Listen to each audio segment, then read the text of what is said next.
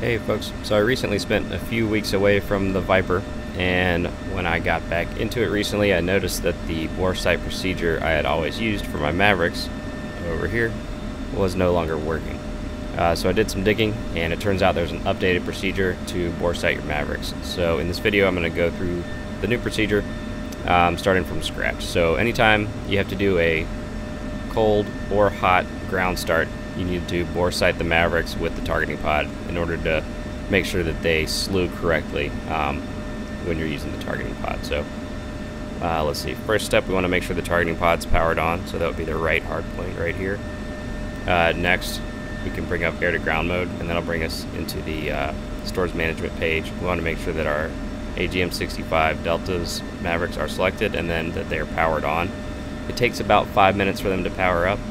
So when you're at the weapon page, if it says not timed out, you simply just need to wait longer. Alright, next step, we need to pick something to boresight with. So we're going to use this vehicle down here, and I'm going to go ahead and taxi the airplane and point it at the truck.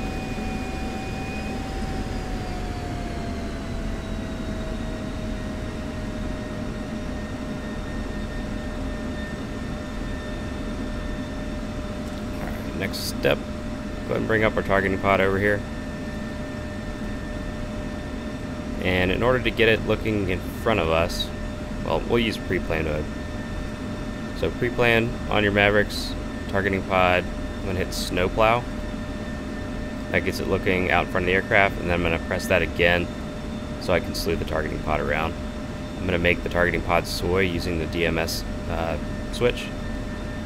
DMS down, targeting pod is soy. I'm going to slew it onto the vehicle. TMS up to initiate a point track. I have to try this a few times. There we go. Got a good track. And then the new part of the procedure here, we need master arm switch to be in simulate and ground jettison enabled.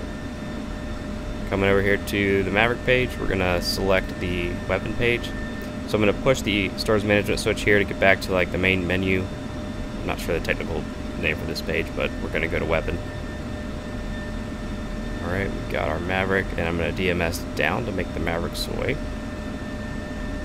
Slew it over my vehicle. TMS up to lock it. And we're going to press boresight. Alright, this side is boresight. So as station 7 is selected down here, we're going to want to do the same procedure for station 3 to boresight all the Mavericks on that station.